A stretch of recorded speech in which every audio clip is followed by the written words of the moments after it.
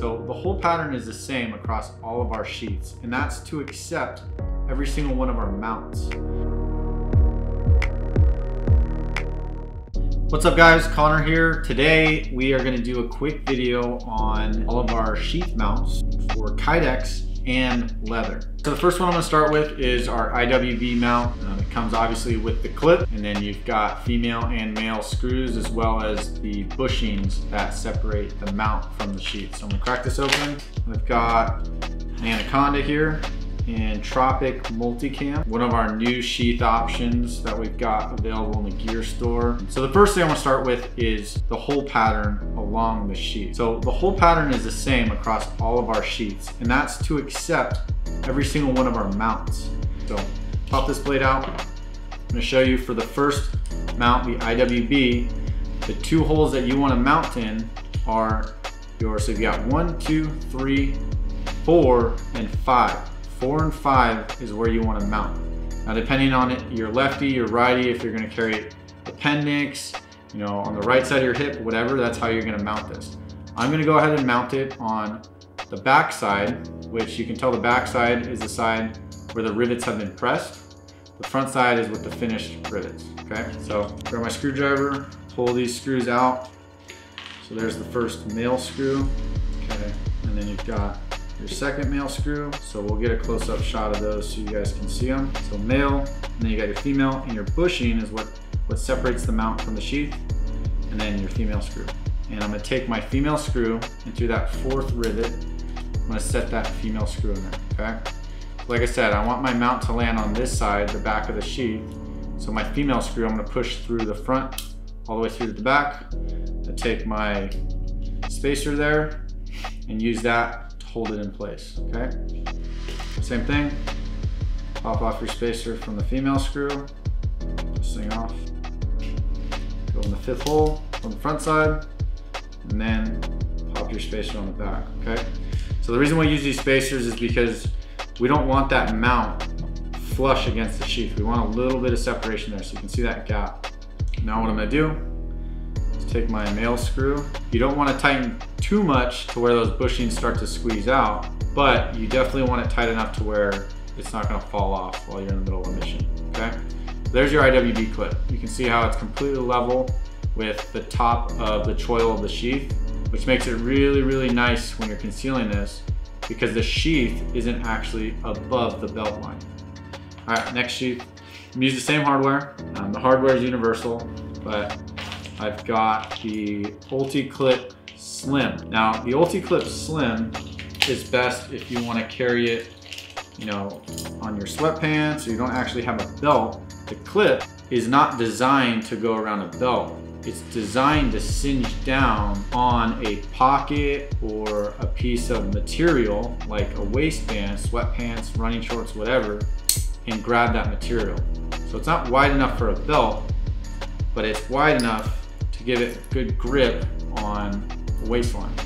Now the hardware on this one, you can see it's got the same thing, 2 female and 2 male, and then it's also got the spacer on the back. Now with the IWB, we use the 4th and 5th hole. With the UltiClip, you can still use that 4th and 5th hole, but you can also use the 3rd hole. So I prefer to use the 3rd hole. I'm gonna show you today in the video just 4th and 5th for the sake of time, but if you use that 3rd hole, it gives you a little bit more structural rigidity, so it's not bending as easy. So it's a little bit stronger, but real quick, I'm gonna show you same hardware, using the back side of the sheath. I'll line up my mount, pop my male screw on there, get the little stubby screwdriver, and tighten this down. Okay, and the cool thing about the UltiClip is instead of just having holes in the mount, you've got slots. Okay, and those slots allow you to slide the mount up and down and adjust it to wherever you want that thing to land. Okay, so I'm tightened down.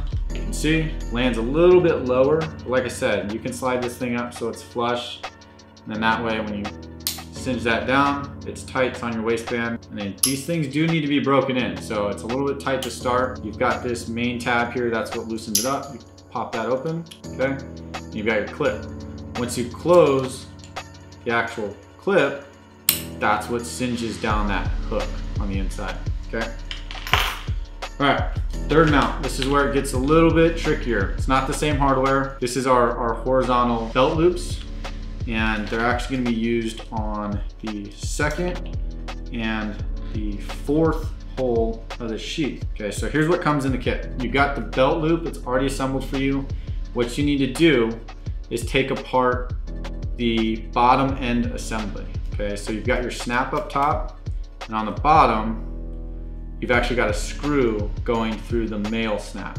So pull that screw out, and what that's gonna do is that's gonna allow that male snap to come out. So now you just have that female end, okay? So I'm gonna take my sheath, put it on the second hole, okay? Easier to see that way.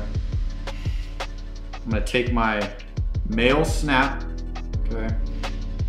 Put it on top of the eyelet on the other side of where I started that loop.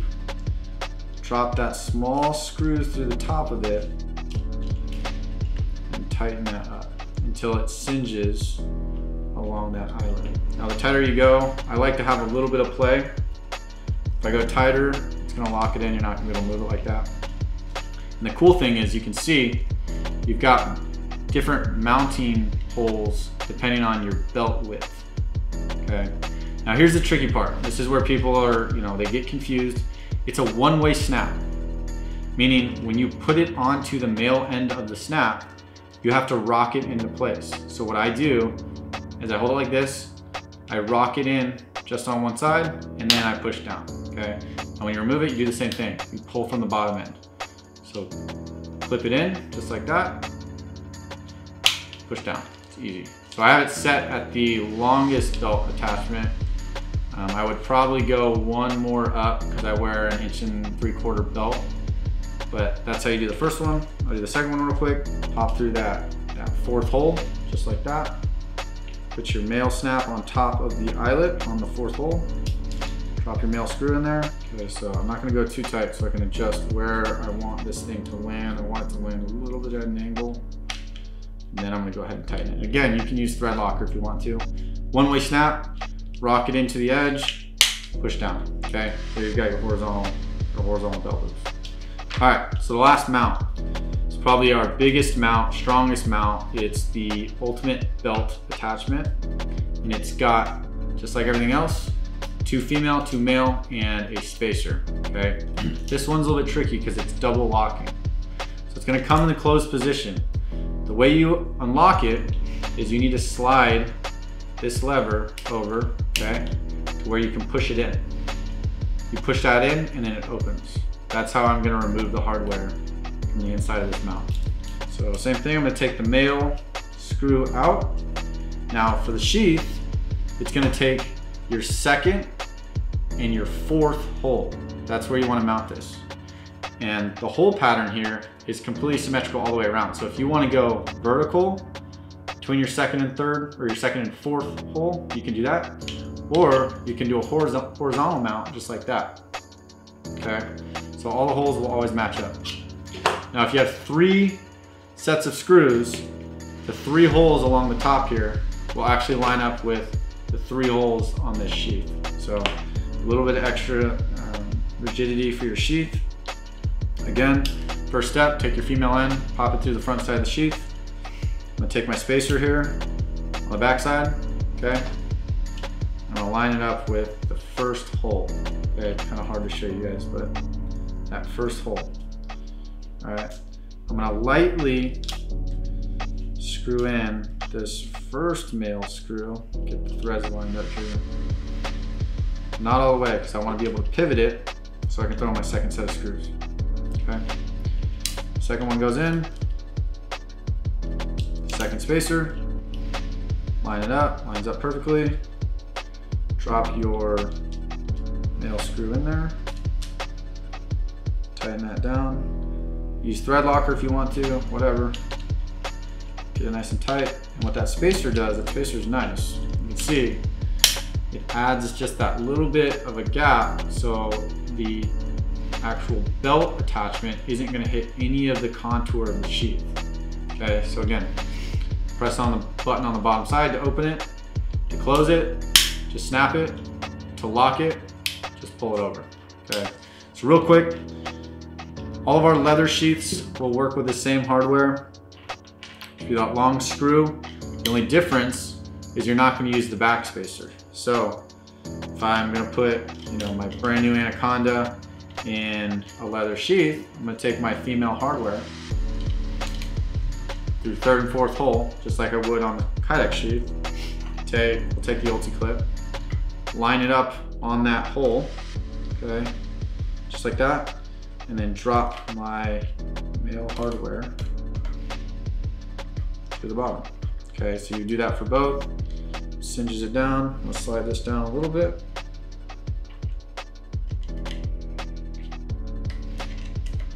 And do that last hole there. Okay. All right, so easy enough. We went through the 4 mounts. They're all compatible with leather. Just remember, don't use the spacer on leather. The leather's a little bit thicker, so we don't have the room for it. So you just want to use the long screw post and the long screw, okay? All right, last thing, we've got our ultimate belt attachment. Like I said, it can go horizontally too. Just depends on how you want to wear it, and they're all ambidextrous. But here's where you have to be careful. If you flip it on this side, you want to make sure you remove your retention screw and put it on the other side. That way it's not blocking that screw if you need to tighten your sheath. The sheath's tight, so we're good to go.